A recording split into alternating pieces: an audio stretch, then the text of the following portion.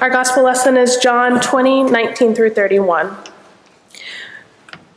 When it was evening on that day, the first day of the week, and the doors of the house where the disciples had met were locked for fear of the Jews, Jesus came and stood among them and said, "Peace be with you."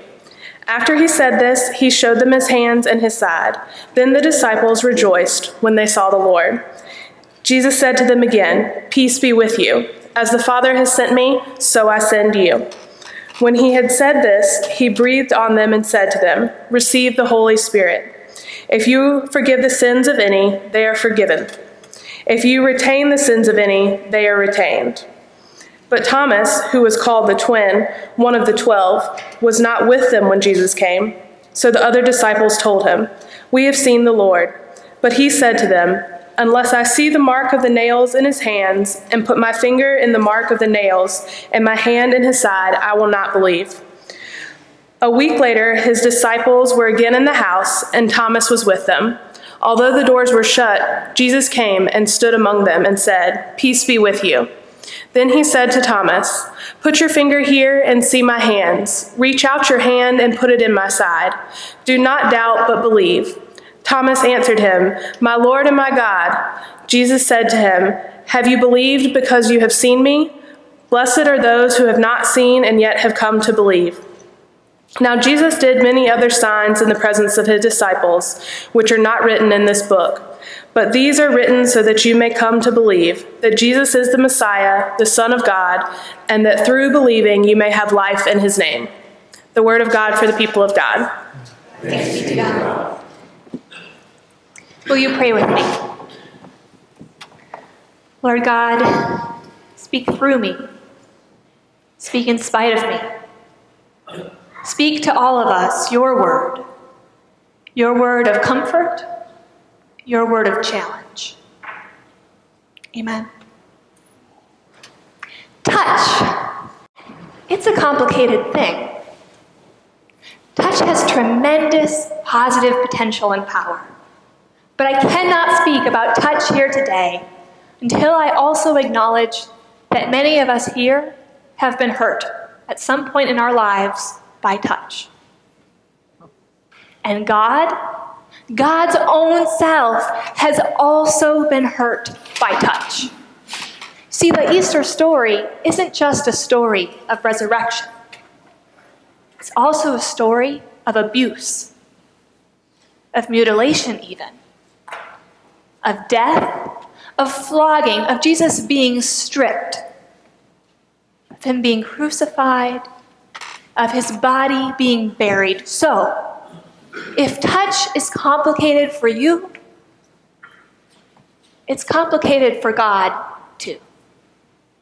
And though we might have varying degrees of comfort or discomfort with touch, this passage is inescapably about touch.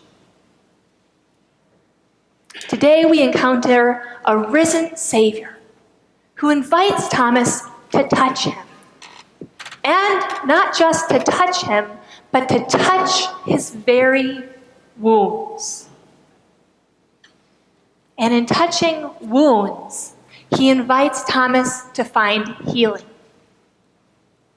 So, let me tell you a story. When I was 14, my mother was diagnosed with stage 4 metastatic breast cancer. If you know anything about cancer, that prognosis is not good. And so she started treatments of every kind, experimental, not experimental. And in response to those treatments, in response to the eventual and the already hair loss, my father and my mother shaved her head. Now, it takes a special kind of relationship to have the ability or permission to touch someone's shaved head. As her child, I knew I needed to ask permission. And she gave me permission. My mother's head, that was once full of dark hair, that was now pale and foreign and scary in front of me. My mother's hairless head bowed down. And my scared and my tentative hands reached forward and touched not a place of her comfort, a place of her pain, a place of her fear, a place of her vulnerability, a place that showed a sign that she might die. My mother bowed down her head and allowed me to touch the place of her vulnerability. Now, she could have said, and had the right to say, "No, I'd rather you didn't touch my head, but come sit on my lap." Or "Come sit beside me, hold my hand." But she gave me that permission. And you see, I had never connected that story from my life to this scripture passage until almost exactly 1 year ago here in this sanctuary, when this passage was read and preached on. And during the sermon about doubt and faith, it was like scales fell from my eyes. I was seeing something brand new in this passage. You see, I've always been a fairly intellectual person who loves the themes of doubt and faith. So I've come preconditioned to this passage, ready to pick up on those themes, ready to engage with the question of how can we use our minds to know God, to love God, to encounter God? How can we use our brains to praise God and to worship God? But a year ago, I had just given birth. And so I was spending less time thinking about studying anything. And I was doing a lot of touch and being touched. For months, I had felt wiggles and kicks inside of me. For months, loved ones and strangers had touched my stomach. And for nearly 2 months, I had been in constant contact with my daughter. And so this passage was read, and I saw something new in a passage I had actually written seminary papers on before. And by the way, it's moments like that, when I see something new in beloved scripture passages, that I fall more in love with our Lord. Because you see, our God is so marvelous and complex that we will never fully understand God. But our God also reveals God's self to us. In Emmanuel, in God's word and world, God seeks to be known and understood. And so I had a moment a year ago of wanting to jump up and cry out Alleluia, as I was both amazed by and newly in love with our Lord at another deeper level. Because my experience, the way the Spirit was moving through my life and the world, was helping me see God in new ways. So I saw. This passage is about scared disciples huddling together behind locked doors because, you see, they were publicly friends of one who was just killed. And they were afraid that now violence might be directed at them. Moreover, the one who was killed was the one that they had just accepted as Lord. One that they loved. So they're confused, and they're grieving, and they have no idea what comes next in the story. So Jesus comes to them, and he says, "Peace be with you." And this word for peace is the same word that was used by the angels when they pronounced Jesus' birth.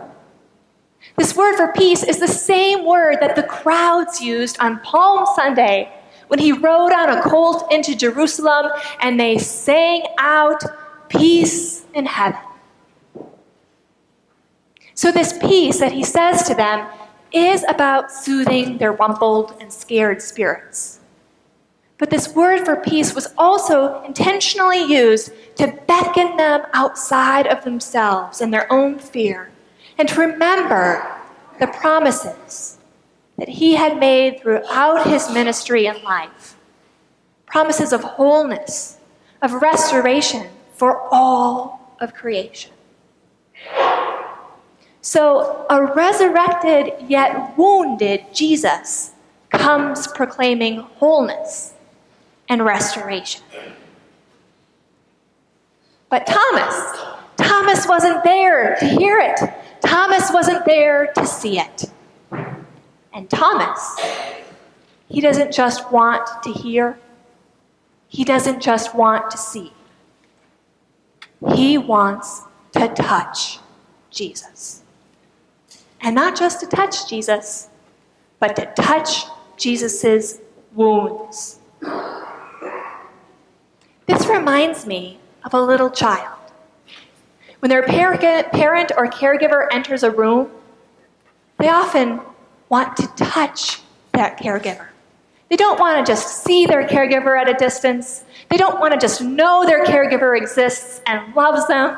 They don't want to just hear their caregiver's voice. In fact, hearing and seeing a caregiver at a distance can even cause distress rather than comfort. That child wants to touch their caregiver, and in touching, to receive that peace, that wholeness. My friends, this is Thomas. Thomas heard Jesus' sayings during his life and ministry when he said, "Let the little children come to me." He watched Jesus lay hands on children. So now Thomas, frightened, confused Thomas, is like my daughter when I've tried to Skype with her when I've needed to travel for work. She doesn't just want to hear my voice. She doesn't want to just see my face on a computer screen. She wants to crawl through the screen and be able to touch me or have me pop out of it and touch her. We've learned we cannot Skype her and me. It doesn't work. She doesn't just want to know that I exist. She doesn't want to just know that I love her. In fact, faith and doubt are not even part of the equation. She wants to touch me so she can receive that peace.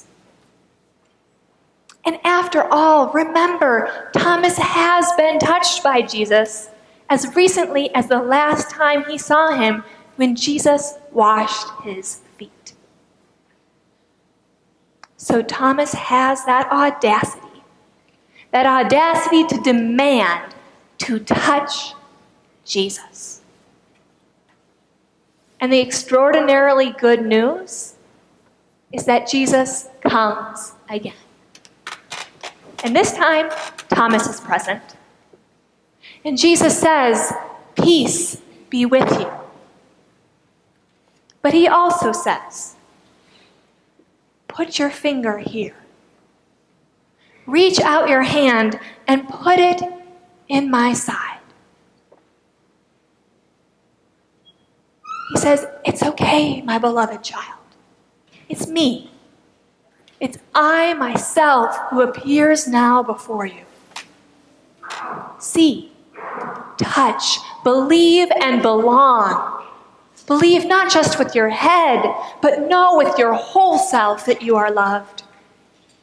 Encounter me, wounded yet mighty, vulnerable yet awesome." God is there when Thomas needs reassurance. God allows Thomas not just to put a hand on his risen shoulder, to clap hands in an embrace, but to put a finger in the mark of the nails, into the site of his deformity, into what should be embarrassing and uncomfortable, the very mark of his vulnerability and suffering, but also into the mark of his love. My friends, surely this is good news. Because have you ever touched another's wound? Have you ever traced your fingertips over the site of a surgical scar on a loved one? If you have, you know that a moment like that has a lot of intimacy, a lot of vulnerability. It's powerful. And this Alpha and Omega, Creator, omnipotent, powerful, eternal King and Lord who we worship is not only one who we believe in, but also one that we encounter. This is a God who says, "You're mine." You can, as children do, climb all over the lap of God the Father and be safe there. And in that action, you will find all the answer you need to if you are loved, if you are worthy. And moreover, you will find that you can invite God into your own wounded places. That God will not be scandalized by anything you can show God. God will not be disgusted. You can see and touch and be seen and be touched and be loved and accepted, just as you are with your wounds. For the marks in Jesus' hands and the gaping hole in his side show that the risen Christ is the crucified Christ. And that Jesus, in all of his glory, is still Emmanuel. So thank God that our believing is not just heady, it's also relational. And thank God that the Word who was in the beginning, the Word who was with God, the Word who was and is God, it's not just Word, but became flesh.